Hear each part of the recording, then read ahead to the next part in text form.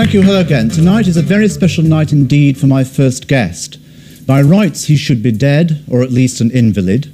During the 1950s, he was billed as a blonde Elvis Presley, and his mean good looks set the girls screaming wherever he went. But a childhood illness made it impossible for him to lead a full life, and he was advised to take things easy until medical science found a way of making him well. 4 years ago, a way was found. The dramatic advances in open-heart surgery enabled part of his heart to be replaced, and this summer, a second major operation completed that work. Now he is well on the road to recovery, and he's joining us tonight to sing for the first time since he left hospital. Ladies and gentlemen, Mr. Billy Fury.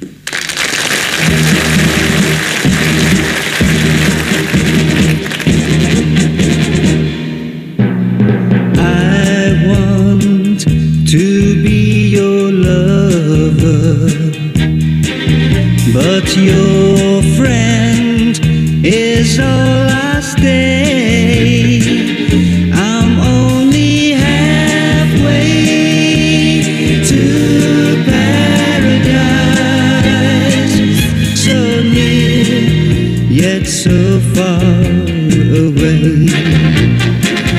I long for your lips to kiss my lips, but just when I think they may, you leave me halfway to paradise,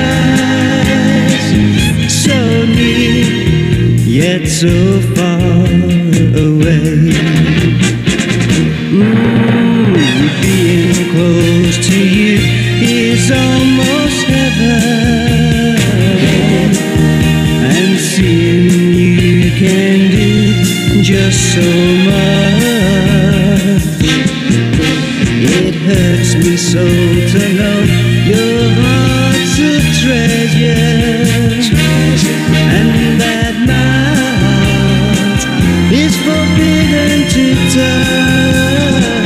So put your sweet lips close to my lips and tell me that's where they're gonna stay. Don't leave me halfway to paradise, so near yet so far away. Whoa, whoa, whoa, so near yet so far away. Yeah, yeah, yeah, so near yet so far away.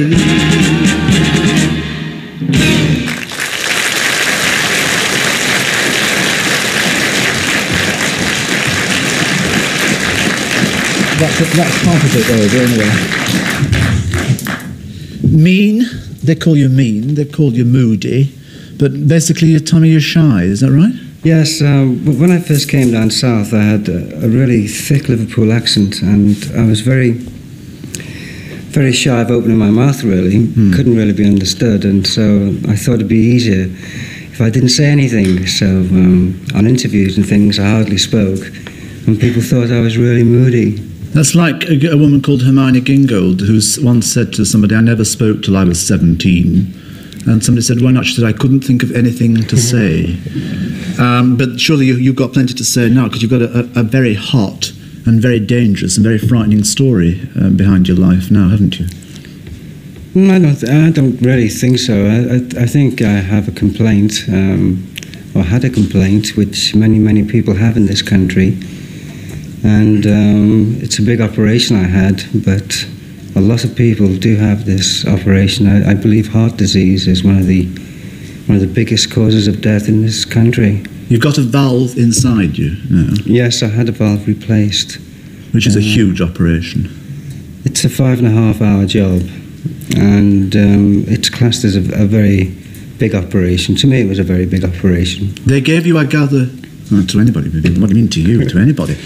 They gave you, I gather, the choice between a plastic valve and a human valve. Yes, they did. When I first had the operation, then I had my own valve repaired, which was caused by rheumatic fever and rheumatism, by the way, as a child. I had the valve repaired while I was sort of hanging around waiting for doctors and surgeons to make more advance in what they call a homograph, which is a human valve. Because with the plastic valve, you have to take these pills all the time to regulate your blood to keep it thin, which helps the blood to go through the plastic valve more easily. But with the human valve, you don't have to take all these tablets, and well, taking tablets, you feel ill if you have to take them. How do you feel, quite honestly, how do you feel at this moment? I mean, you just worked fairly hard there. Do you feel exhausted, or do you feel elated? What do you feel? How do you feel? I feel fine, thank you. Good. I'm glad you do. When you went when you were going into the anaesthetic for your 5.5 hours, yes, you told one or two close mates that you did not expect to come out of it. No, I've always had a dread of being put to sleep ever since I was a teenager, and I had a broken hand, and I had a really dreadful nightmare whilst being under my first anaesthetic, and I really did think I was going to die. That was in 1970, and I more or less said goodbye to everybody in my mind, and went under the anaesthetic. It took them a long time to put me out, actually. You were fighting it, were you? Well, I was very, very afraid, and I had all the I had the pre-med. Then I went down below to the theatre, not the kind of theatre I'm used to. Precisely. And no audience there, Billy. No, but they had a great team, fortunately. And they gave me this other powerful injection, which is the one which is supposed to put you asleep. And I was lying there on this on this trolley thing, and they were all around with their caps on and their masks on, and they were looking at me, waiting for me to go asleep. And it was like trying to put an elephant to sleep. I just wouldn't close my eyes. And finally, they were all there with the mask. I said, "What is this, a stick-up?" And I don't remember anymore. What was the first thing you remember when you came around?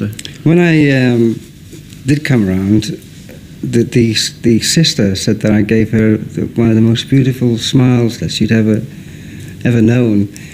And I think it was because I was very, very surprised to awake. And it really felt great to be alive. When you get close to these kind of things, you get very emotional. Well, I do. And when you do come out of it, you feel really great, and you feel great towards people in general more than ever before. And you think that will be something that lasts with you now for the rest of your life? I mean, obviously something which will stick in and persist with you. Do you mean the feeling? The feeling of gratitude. Unfortunately, no. A few months later, after convalescing... You mean it's wearing thin? It does wear thin after a while, and it's very, very unfortunate. Whether it's due to paranoia in general, I'm not really sure. But a few months after recuperating, I started work again. Whilst I was in there, by the way, I had about, I don't know, about 50 stitches, and I had these agents in there trying to get me back on the road again. And I just, then it began to all fall apart, you know. And I eventually got on the road. I did my first week's cabaret, and I got bounced for the money. So that really... that really put the block on it with the people. The whole thing began to come down. Then I was very wary of people once again. And are you more wary of them now? Are you wary of me? No, I'm not wary of you at all. I've heard that you're a very nice guy. You've only heard that? I've heard that. I'm trying to find out myself now. You went to school in Liverpool with Ringo Starr. You were in the same school as him? Yeah, I spent... a short time in junior school with Ringo, and they were the days when we were all using Brill cream. We were only kids, and we spent all our playtime combing our hair. And doing that with the hairs? Oh yeah, we had to do that. A lot of ducks, DAs. DAs, yeah. And the Teddy Boy thing was just about to explode on the scene. And that's all I really remember of Ringo, until I met him a few years ago on a picture called That'll Be the Day, and of course he's changed quite a lot since He does. He couldn't comb his hair recently. Did you see the pictures of him recently? Yes, I did see the bald-headed pictures of Ringo. I think it's grown again since then. Good. You weren't a very good scholar. In fact, you didn't enjoy school all that much, did you? Well, I didn't have much school, Russell, really, because I had rheumatism about 6 times between the age of 6 years of age and 14. I had rheumatic fever occasionally. And this used to strike in the limbs, usually the legs, and I found like I couldn't, you get pained, and I found I couldn't walk. And that meant a lie-up of about 6 weeks in bed, lying still, and taking some very nasty medicine, which I don't think worked, but I think that the rest was the most vital. But even then, they were, later on in my illness, they were listening to my chest, etc. And all these student doctors would come in, say about 20 or 30 of them, and would surround the bed. And then they'd have these diseased hearts in a kind of a glass dome, you know, in water. What, around the bed? Oh yeah, I was only a child.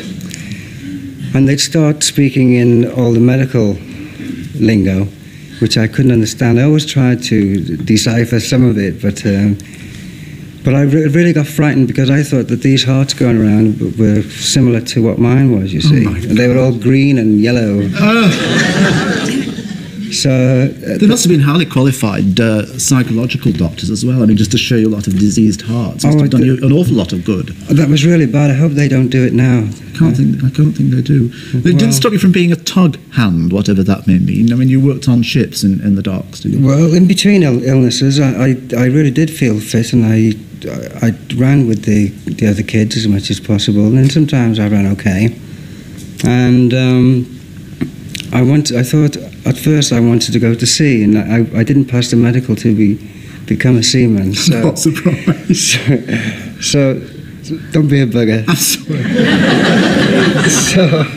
So I did the next best thing to me, which was working on a tugboat on the River Mersey, which I enjoyed very much. It was a very hard job, but all of this fantastically awful medical history which you've been slagging through did not stop you from making a huge success of your career and making one hell of a lot of money as well. I mean, you have had a highly successful pop career, haven't you? Yes, I did. In fact, I did feel very fit up until about 65, 66. I felt wonderful. Do you mind if we take a minute of time out to look at you in full blow, as they say? No, go. Here's a piece of film backed by the amazing Vernon Girls in one of those oh boy pop routines. Don't knock upon the door, don't want you anymore, don't love you as before. Well, you're gonna make me so. You were cruel, I ain't you fool no more. Don't wait about for me, I don't want you, can you see? Well, I got somebody new, and she ain't me like you. You were cruel, I ain't you fool no more. Well, it's such a pity, 'cause you're so pretty. I'll keep you on a string, honey, you'll do more than anything. But don't knock upon my door, I don't want you anymore, I don't love you as before. Well, you're getting just before. You were cruel, I ain't you through. You were cruel, I ain't you through. You were cruel, I ain't you through no more. Yeah. Brilliant.